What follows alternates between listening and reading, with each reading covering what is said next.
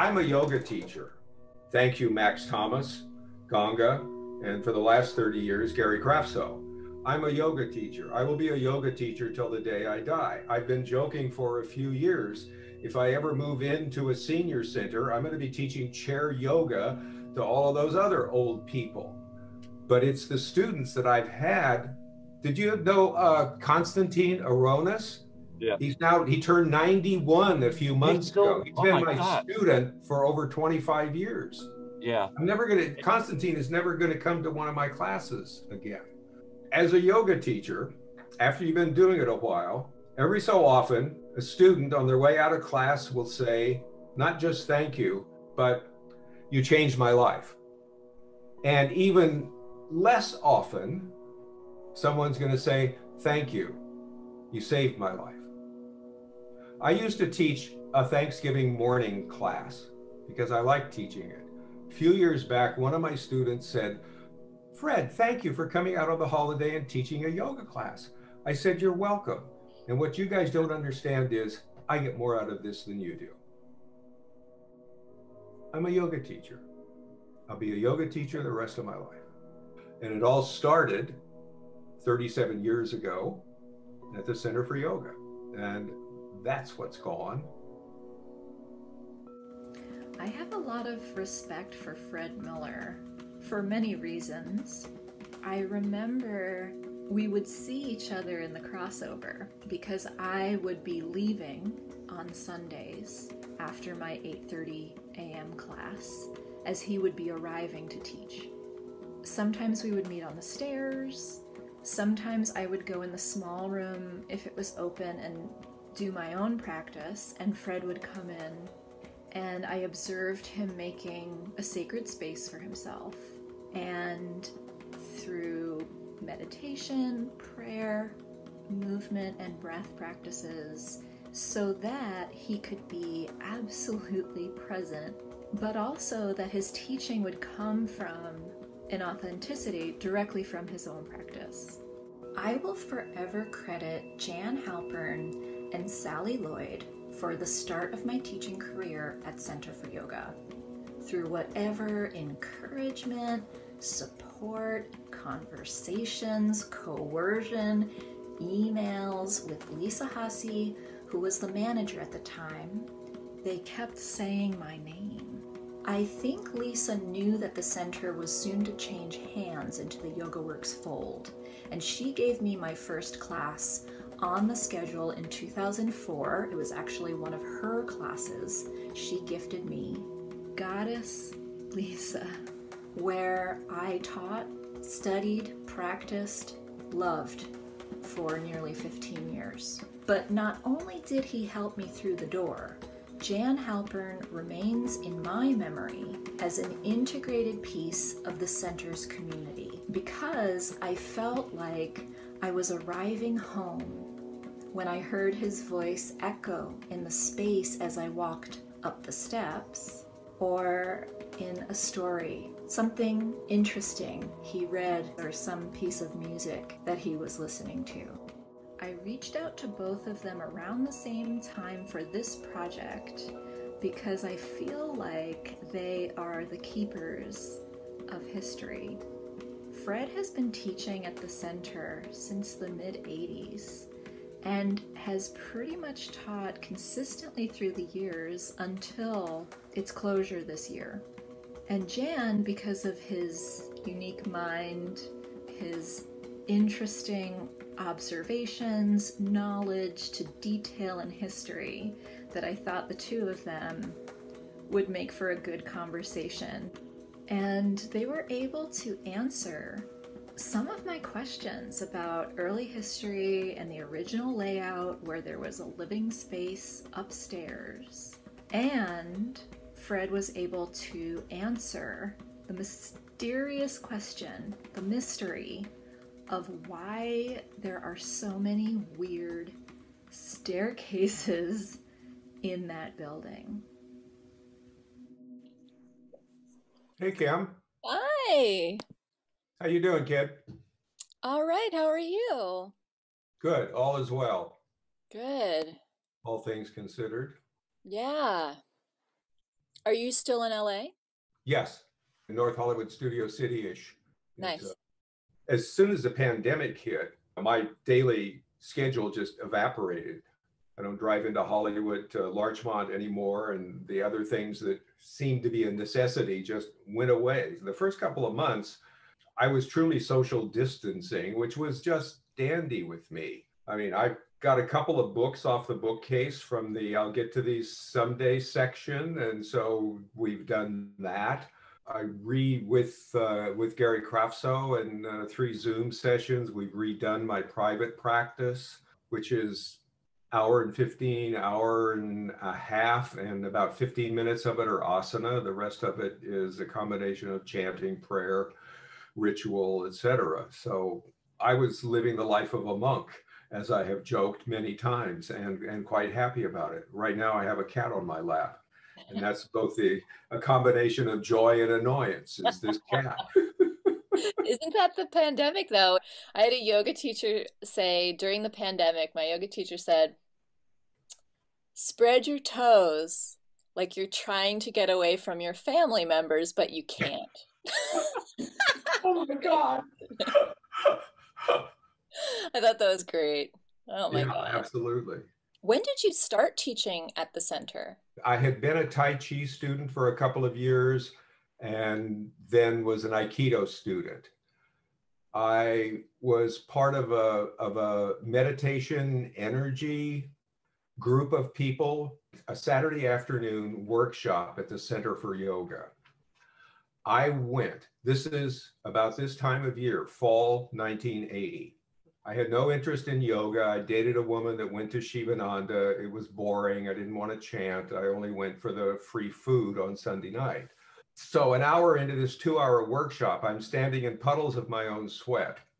There was quite a big Iyengar influence from Ganga. After he left Shivananda, he studied with Iyengar in India. So a lot of standing poses, holding, etc. And I said, okay, well, this seems like a pretty good idea. Before the end of the year rolled around, I was a regular student there. Okay, Max Thomas was managing at the time, and he lived upstairs, and I'll get into what that looked like whenever you want. Yes. And I took classes from Lisa Walford, from Diana. Scott Hobbs was teaching there, and Chad was teaching there. They'd all been through the Ganga Anna teacher training, which essentially was the Shivananda teacher training, which Ganga had taught many times, and Anna did the workouts. So that's pretty much how that was done. After a couple of years, Max Thomas says to me, you ought to take the teacher training. And I said, I don't want to be a yoga teacher. He said, do you want to learn more about yoga? I said, yes. He said, then take the teacher training. So in the spring of '83, I took what became the very last Ganga White Anna Forrest taught teacher training at the Center for Yoga. And the reason for that, there's Jan H. There you are. There I am. Sorry, Fred was in the middle of telling us the story of him teaching. It's the first time I was on the schedule, November of '83. And sorry, you taught for free at the Center for Yoga. Oh. Yeah. That's the way it was set up by Ganga. That's the way it ran.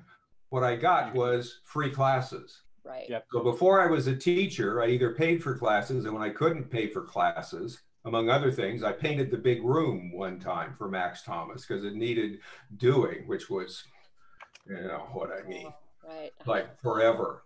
So that was the beginning for me. What was the vibe? What did it feel like? What were people doing that felt special about yoga, that drew you to yoga at that time? There was a macrobiotic restaurant on Melrose, just east of Fairfax. Yeah. And behind it was a macro restaurant. Now, Mati worked there. I'm pretty sure she cooked in the restaurant also. I don't know, either taking classes, something like that. Essentially, they lived in a van, the two of them. If you don't know Eugene, he was a good 20, maybe 25 years older than Mati. So, and again, we're in the era of live-in managers. When Max moved out, a guy named Baba Hal, who he used to be a shoe salesman, and then he was the manager of Yoga Works. And before long, it was Mati and Eugene living upstairs. And Ganga comped Mati through the teacher training. They, in fact, were the managers right after the earthquake that required all of the retrofitting that went on for that brick building and hundreds of others in the city of Los Angeles. And was it Patty Townsend and Alan who opened up Yoga Works? Because I think she was the one who came up to me. She said, I was the actual founder. I was the founder. Well, she knew Alan Finger. She had been his student when he had a place on Melrose and Robertson years and years ago. The way I know the story is the troika of Yoga Works in the one room upstairs on Montana was Alan Finger, who had a following and some money, and Patty Townsend and Mati. Okay. And within 6 or 9 months, Alan Finger decided he wanted to move to New York. Ganga had Pattabhi Joyce come to the yoga center. And that night in the big room, there were 60 people, which is the most people that had ever been in there before, followed by a week-long retreat workshop intensive up at White Lotus. So that means by this time, Ganga had gotten the White Lotus property from Yogi Hagel. Chuck Miller was driving Pattabhi Joyce and his wife in his van to various places in the United States. Chuck was an Ashtanga student. He'd learned it out of a book. He'd been to India and studied with Pattabhi. So he was up there for that week. And that's his introduction to the Southern California yoga scene, as it were. And then there's some confluence of Chuck and Mati, and then some exits of Eugene and Patty Townsend. And then suddenly the legend is it's Yoga Works, founded by Mati and Chuck Miller. And did you go upstairs into the living space when it was like apartments? Do you know what it looked like up there? Yes and yes. When you walked in the door, there was a wall coming straight out that divided the entire room. In fact, if you had ever noticed when you were teaching up there, you can see the mark in the floor where the wall used to be. And then on this side, there was maybe a quarter of that whole space, which was a bedroom. The rest of the room was a living room. Down by the French doors, right at the end of that wall, was a door into a kitchen. This was part of Jake's stuff. He filled that in and then cut the outside door for it to become an office. But there was a 6-burner Wolf stove. There was a big refrigerator in there. You asked about it being a Masonic lodge. Yeah. There are old pictures that have been dug up. Yeah. On the other hand, there's a plaque downstairs. The place was built sometime in the mid-20s. It was dedicated to something, and I can't remember what. Knowing just about that much about Masons, they have dinners there. To me, the dinners were prepared in the kitchen and brought down the back stairway. So that back stairway was put in when the place was built, a non-public passageway from the top floor down to the large room. That makes so much sense, Fred. Thank you for explaining. Can I add something? The first year of the Masons, the first members, was 1926. Wow. It was the year after the building opened. I understood that the Masons were the original owners. Okay, cool. Or a member who was a Mason. A lot of the people who had means in LA, they would be Masons. It's only been 3 things. Okay. It's been a Masonic Hall from this is what Lisa Hussey told me.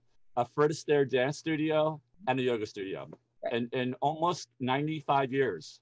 When Fred Astaire closed in 74, that's when Ganga, who had the studio, the space was available. And so, again, I don't know what the configuration of the space was like, but that's the telling of it by Lisa Hussey. It was that Ganga jumped. He was getting so popular that he needed to expand. And so he took a chance and took over that space. That's so cool. Those pictures I sent you are the earliest that I can find so far. But it's kind of amazing. I don't know if you took a look at them. You can see the Center for Yoga from that angle, which I find amazing. Yeah. And my other question about that period of time, which you may or may not have any idea, there was a Larchmont Theater.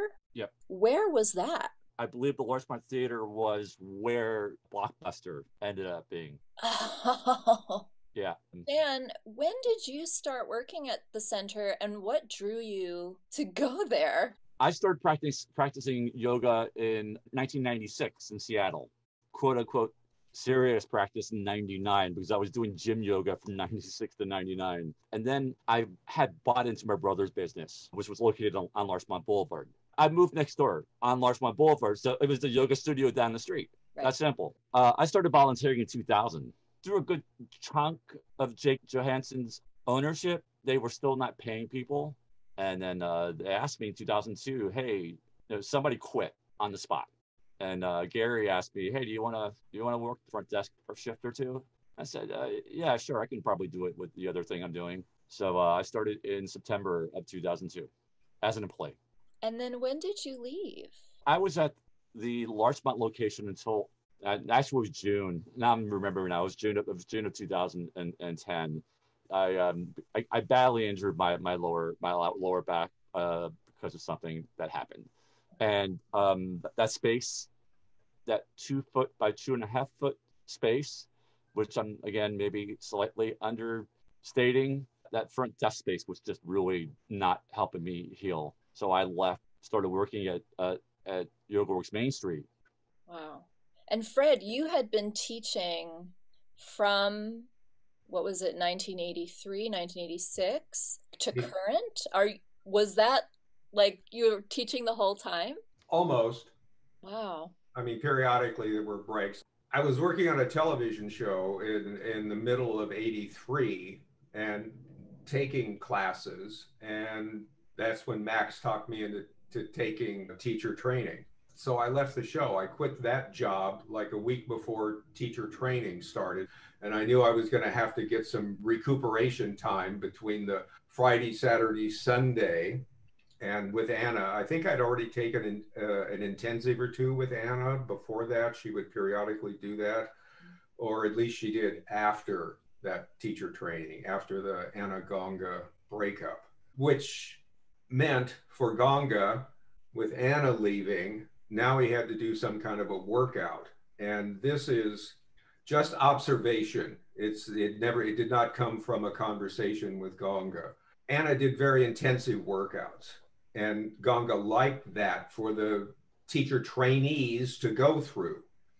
So what Ganga did, this is again just observation, he took the primary series, the first series of Ashtanga, and eliminated about 2/3 of the more challenging poses.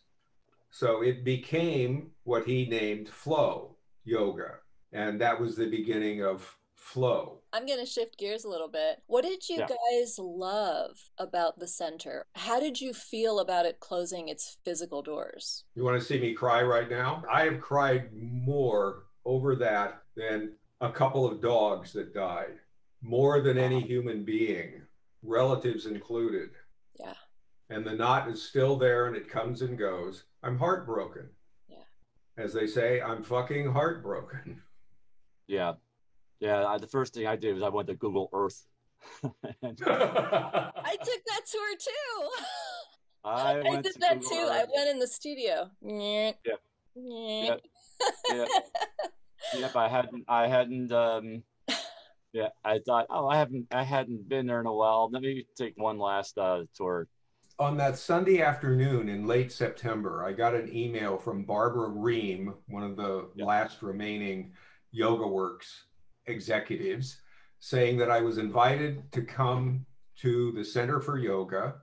I could pick a 30-minute time to be there and no more than 10 people to sign up and get your space. And I didn't know what was going on until I got there, and it was a funeral. It was a wake. Right. I asked her if YogaWorks was going to maintain the leases somehow. And she said they have given up every one of their leases. A real estate agent has already shown this space. If LA is anything like San Francisco, they have left a lot of stuff behind. The cash situation is so dire that they couldn't even bring in 1-800-GOT-JUNK. Well, I had been gone for 2 years and I had a proper goodbye. You know, I knew when it was my last class. My students knew. I haven't set foot there in 2 years and I feel completely heartbroken. It's like a love of my life, you know? Exactly. And it anchored all of us together in this really unique, beautiful, crazy way. Yeah. You know, I was in denial when things were starting to go down, like, oh, they'll keep Center for Yoga and they'll keep Montana and they'll keep Main Street, but they'll let go of the other ones. Even not being there, I mean, Fred, it feels like she's an old friend of mine. There's something about that space. And so this is what this project is for, is to collect stories, to collect memories as an oral history, though the Center for Yoga and this era of our time of being there as a yoga center, though that space is closed, that we can keep that spirit alive. And so here's the question, and you might not answer it tonight, you may think about it and let me know your thoughts. It was its own space, and the question that I have about this space, was it the people or was it something about that building, which was so weird with the stairs and the trapdoor and the dial for the light? You know, there was so many quirks about that building that made it so unique. And the other big change, I think, was when YogaWorks came in. Without going into too much detail, there was a serious cash flow issue.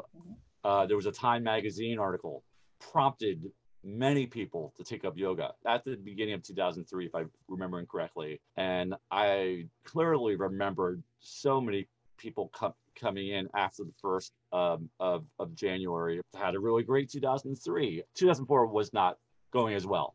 There were some other issues. There was too much money being spent.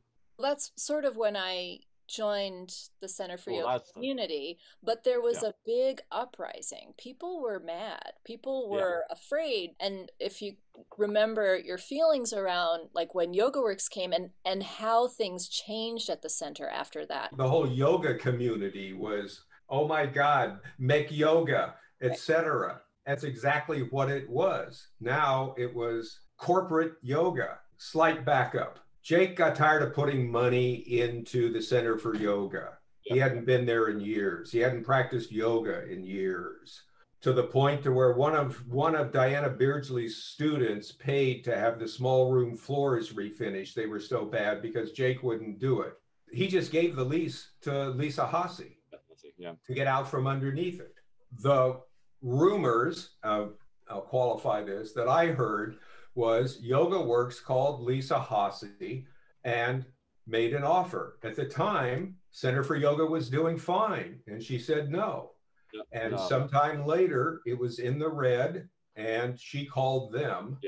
And according to George at the time, in a staff meeting, teacher meeting, he says, believe us, we have a lot more yoga studio people calling us saying, please buy my studio, than we're calling them looking for studios.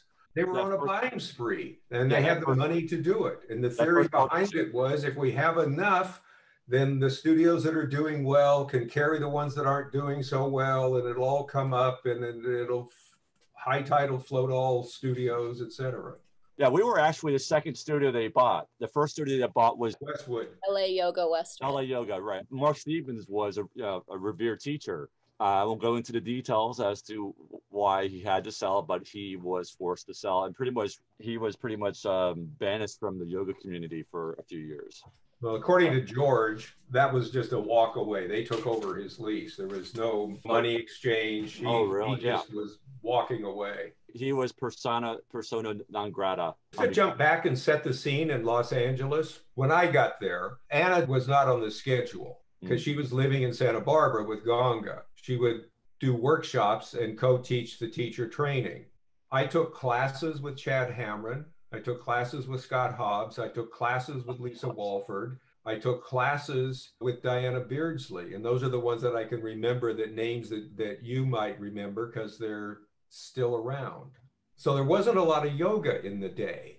And Ganga had designated it as a spiritual, non-religious place to be because he'd just gotten away from Shivananda.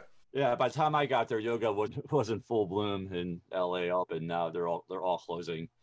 What do you think the legacy of Center for Yoga will be? Oh, it's just a special place, and it's a combination of, yes, the building. There's no other yoga studio like it, only because of the building and the place that it was in. It was a library downstairs in the small room. There were carpets on the floor. There were some chairs. The back wall was a complete bookcase, etc. It was a library. The big room was the only room. Frank White took away a whole bunch of books that had been at the center. He told me that because he brought the books back when he was in the last year of his life, many of which had been part of the library. Many of them very, very, very, very dog-eared. Yeah. And written in. Jan, what do you miss about the center? Do you ever think about it? Yeah, I think about it all the time. Like Fred said, there was a singularity about it.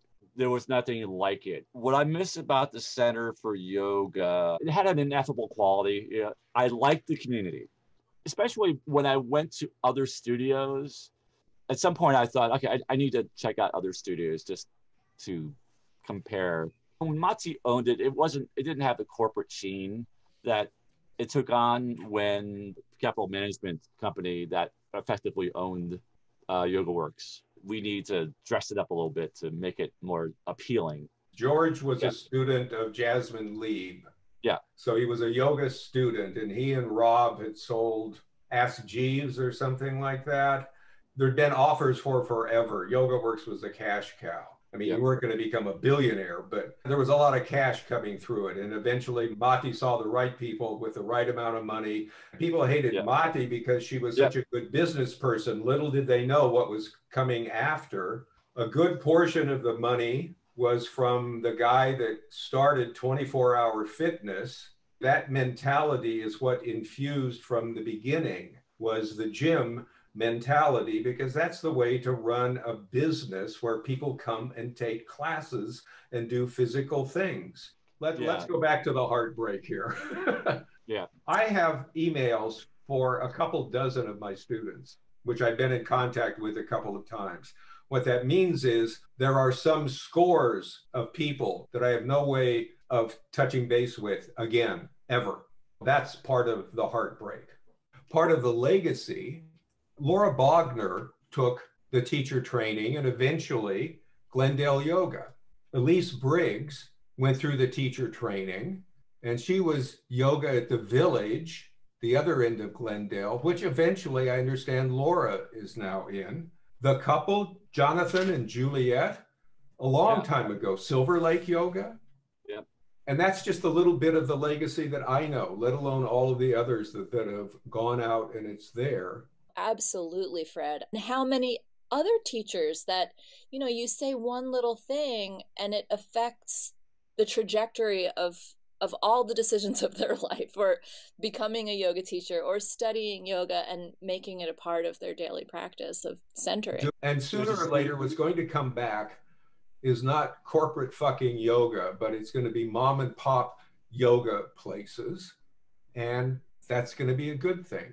And I'm going to go back to the way I started teaching yoga, which is to say, anybody that opens a mom and pop yoga studio, I'm going to say, hey, is there anything I can do for you? Teach classes, do a workshop. I'm not looking for a job. I don't want to get paid.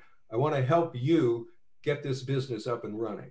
And that's part of the legacy of Center for Yoga. Are you interested in Frank White's story from my... Yes. Okay. This is the way I remember it. What I do know is I knew Frank in a writers and actors group in Hollywood. So we knew each other socially. He knew I was a yoga teacher. At one point, he started talking about yoga. And I said, well, why don't you come to the center and take a couple of my classes? It's on me. So I thought it was City College. You said that in the email, and I don't remember that. But that doesn't mean it didn't happen just because I don't remember it. Okay, because that's the story he told me, was that his first class was at City College. Actually, the beginning of our first yoga conversation was he didn't like what he was doing. He'd hurt himself. The teacher had hurt him, something like that. Mm. And I said, okay, come and take a couple of my classes, which he did. And from there, he branched out and started taking everybody's classes. And then he settled into the ones that he liked. And we were in the changing room one day. He'd been there for months and months. I said, Frank, will you do me a favor? Will you start a savings account? And he said, why? I said, because a year from now, you're going to be taking the teacher training and you're going to need that money to pay for it. He said you were the one who spurred him on to become a teacher. Exactly. Yeah. And then look at that legacy. I mean, there's a half a dozen or dozen or more people that became teachers because Frank. Yeah. This isn't about Frank. It's not about me. It's about yoga. It's about the generational, the passing on, the teacher to the student who becomes a teacher to more students, etc. This is all about yoga. By the way, this is Frank's centennial, 2020. Oh. As horrible as this year was, he was born in 1920. Wow. He became a teacher at 68. Yeah. Yeah, James Morrison is one of his proteges. Absolutely. And that Sunday at Yoga Works, I asked Gene Heilman to take down that picture of Frank and give it to Rich, who's very close with James. And I said, get that picture to James, because I'm sure there's other people, but I know he would treasure that. Back to what students tell you. A regular student for a couple of years in my Sunday class, 50 years old, give or take a couple of things. Architect, high-end single-family homes. After a couple of years, he says, you know, there's a very spiritual quality to your classes here. I really appreciate that, and I want to thank you. A year later, 50-year-old man, he comes back and he says, you have sparked me so much. I just want you to know, last week I had my bar mitzvah. So this isn't about Hinduism or Buddhism. It's about stirring up something in people that they are then drawn to go deeper into what's already vibrating inside of you. Retirement age woman, casting director, had been coming for months and months, brought a friend who was just, I don't mean physically, I mean emotionally, the face, terrible, terrible shape. 3 years later, which wasn't all that long ago, actually, on the way out of class, she said, I just want you to know that the first time that Jane brought me to your class, I was one day off suicide watch at UCLA. And she came to 2-3 classes a week for those years. But she was saying thank you to me. So that's one of the, every once in a while, you saved my life. That's what I get out of being a yoga teacher. And I also loved what you wrote in your email, why you're not teaching in the virtual space. I think you said, I choreograph every breath because of who's in the room, and you can't really get that from this platform. That's the hallmark of Vinny Yoga. Yes, Jan. Thank you. I'm teaching only 2 classes right now because things are hard.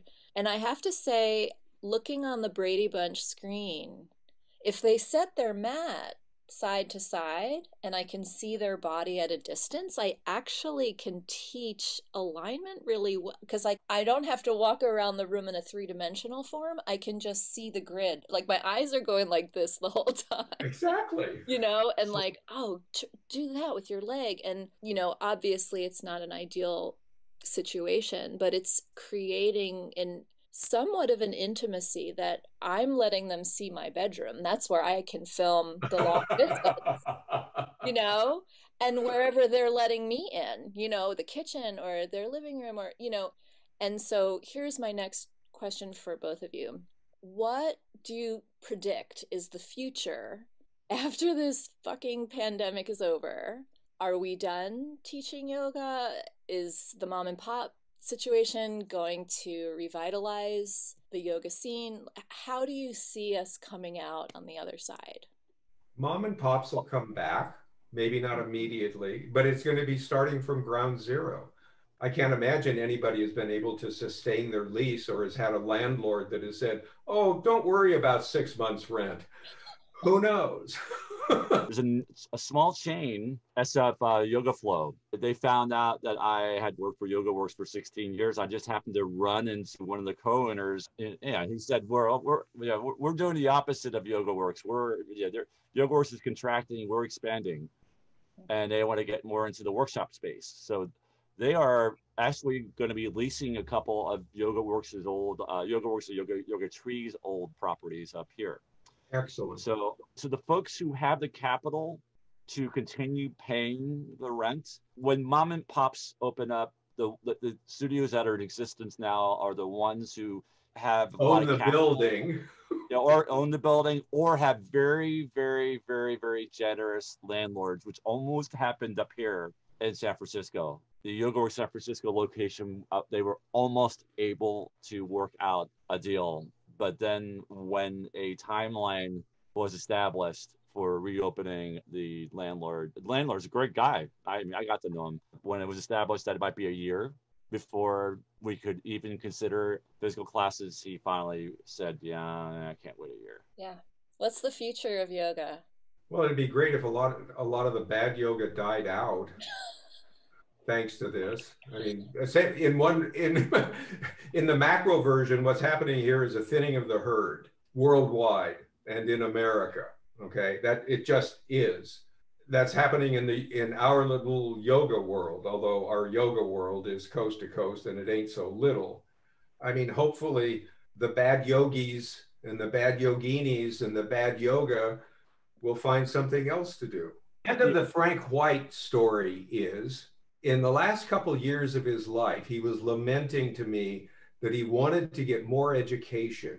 He said, I don't want to be a flow teacher for the rest of my life. Because all he'd ever done was Ganga's teacher training. Yep. He wanted to learn more.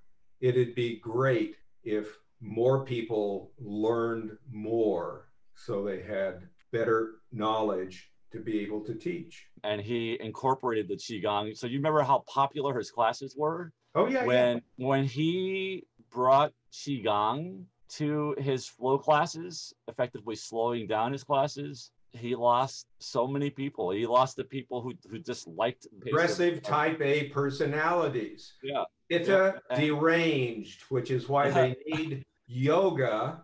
Yep, exactly. Okay. Not a gymnasium. Yeah.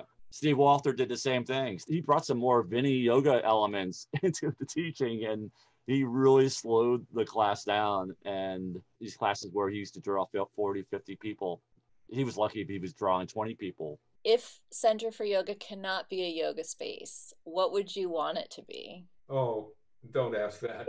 I don't care. I don't want to see it, whatever it is.